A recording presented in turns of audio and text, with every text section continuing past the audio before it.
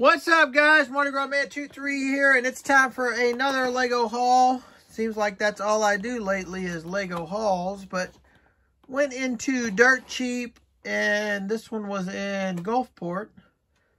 Didn't find much, but I did find this, and this was interesting because this was half price.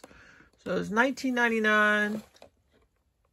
So it was $10, and this thing parts out for like $40-something. So that's almost 5 times. And it's got 351 pieces. It's a whole bunch of little pieces. So I didn't check to see how many different lots it was. But, I mean, that's a set that I might just part out the one. I looked all over. I was hoping to find a couple more. Maybe I'll catch a couple and a couple more Dirt Cheaps. I'm not going to part it right away because the next part out is going to be this. This is the Lego Advent Calendar 75981. This is a Harry Potter Advent Calendar, obviously. I already have 3 of these to part out, and I've actually broke them down and parted them out. I just haven't added them to my store yet. So now I'm going to go back through, and I'm going to add these 3 to those 3. So when I upload them to my store, probably tomorrow, that'll add 6 of those to my store. So I found these at Target. They were $12.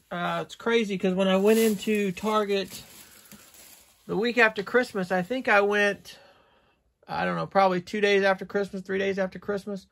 And these were still regular price. And I hadn't been back to Target since. This is the first time back to Target, and this is what I found. So I picked them up. So those picked them up mainly because I hadn't done the other 3 yet. So now I have 6 of those to part out. Those will get added to the store real soon. Hopefully tomorrow. That's the plan.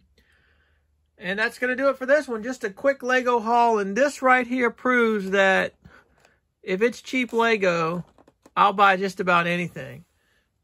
So what about you guys? You guys finding any deals?